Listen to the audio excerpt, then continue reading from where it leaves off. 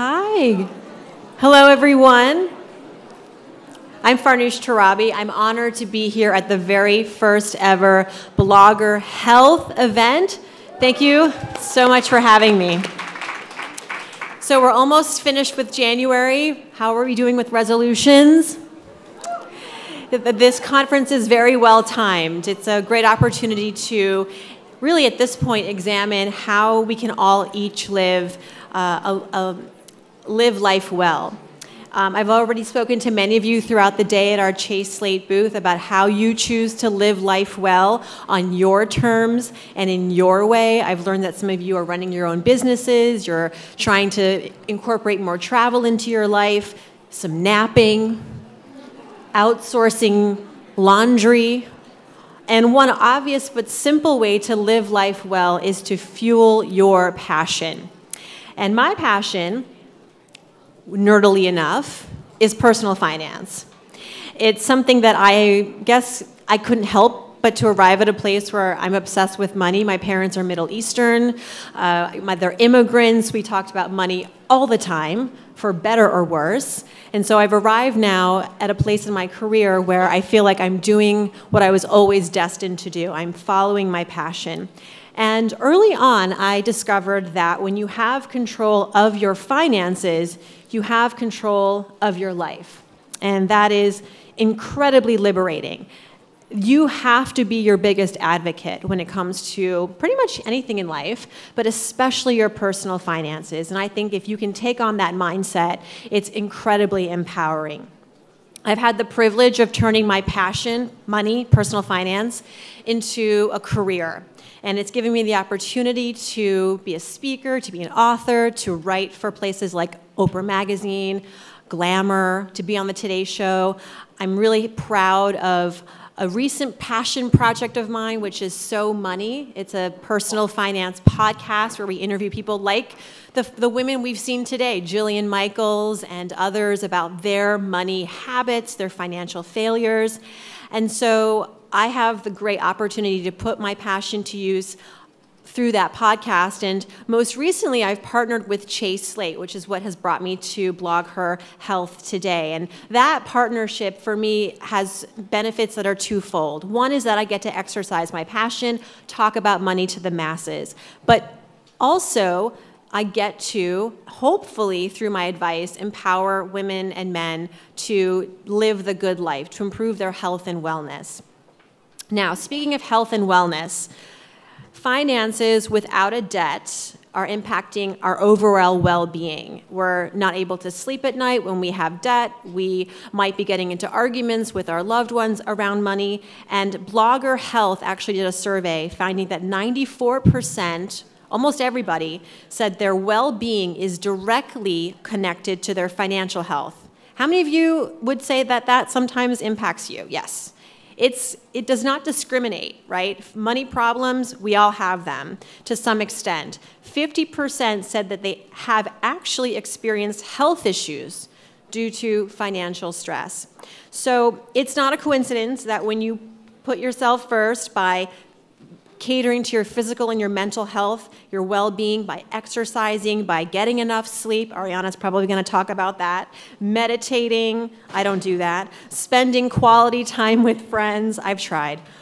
This all can greatly impact your financial well-being. When you have clarity and calm in your mind and in your body, it's an aspiration. We're not all there yet, I'm not. Your bank account always benefits. You feel like you can take on anything, and your credit card debt included. Now, some more good news is that a majority of the survey respondents, 98%, said that they want to improve their financial health in 2018. Raise your hand if that's you. Yeah, I want to save more, I want to spend wisely, I want to make more money. And I'll be the first to admit that when it comes to money and personal finances, it can be intimidating. There's a lot to track. But it's also an opportunity, if this is your goal, to really empower yourself and achieve financial health. And so some advice for us, really quick before I leave. One thing is that if you are someone who feels like you're overwhelmed, you don't know where to start, I would just say, or if you feel like, you've made mistakes and you can't get over them, forgive yourself. okay? It's easy to create a personal narrative, and I hear it all the time, and I've been guilty of this myself at one point in my life, that I'm not good about money. I'm not good with money. This is too hard. It's too complicated. I don't have the time. This is a real roadblock to progress. And I don't know, but I can't say for certainty, but I do feel like I run into more women who harbor these insecurities around money, and it's unfounded. It's just a story we've somehow picked up along the way, and it's absolutely false. There's also power in reverse engineering. So here's another tip. When you're trying to figure out how to get yourself to a better place financially, discover your why first. Why are you doing this? To save just to save, to get out of debt just to get out of debt? That wouldn't be motivation enough for me. I need a carrot. I need to know that there is something beautiful at the end of this that I can really appreciate that will fulfill me. Is it that you want to start that business, buy that home, start that family? All those goals carry price tags. All those whys carry price tags. Figure out what that cost is and reverse engineer by going month to month until you reach that goal. And then finally, find a supportive community around this goal of becoming financially healthy. Everybody in this room, we're a community.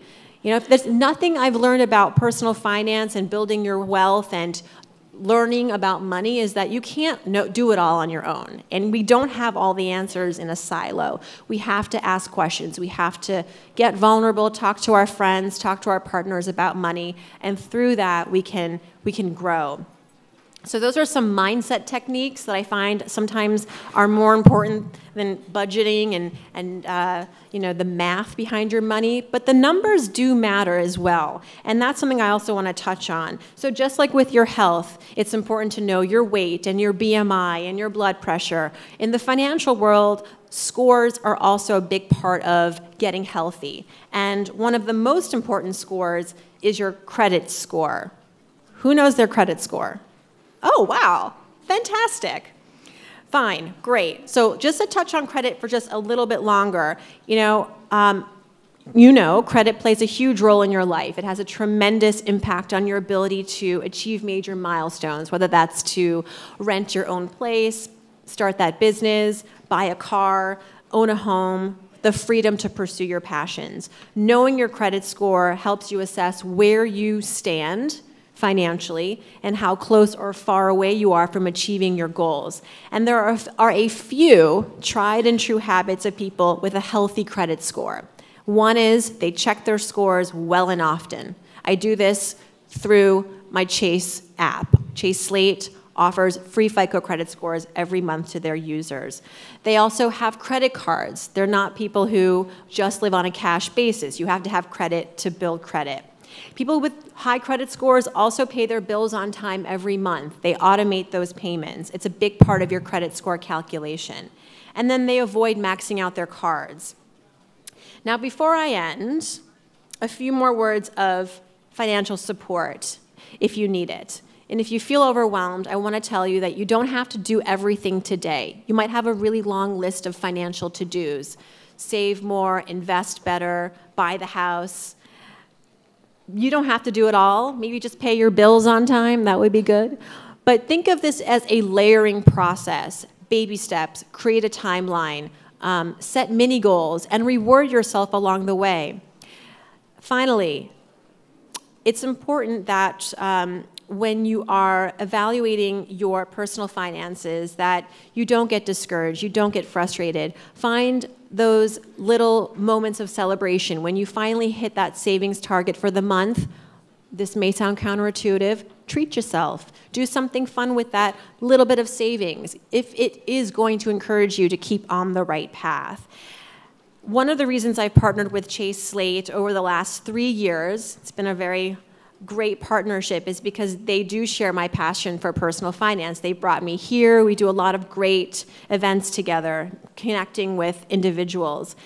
They offer the tools to empower ourselves for financial health. And these are tools that you can use throughout the year as you are checking in on your finances individually or with your family. I hope you'll stay and stop by at our booth, Chase Slate, for more. If you haven't taken our money personality quiz, I encourage you to do it. Find out if you are a money honey or if you need improving. And we've also got some swag left. So I encourage you to come over and get your swell bottles. I was directed to tell you this because we would love for you to enjoy one. Thank you so much, and looking forward to announcing the winners of our contest later tonight. Thank you.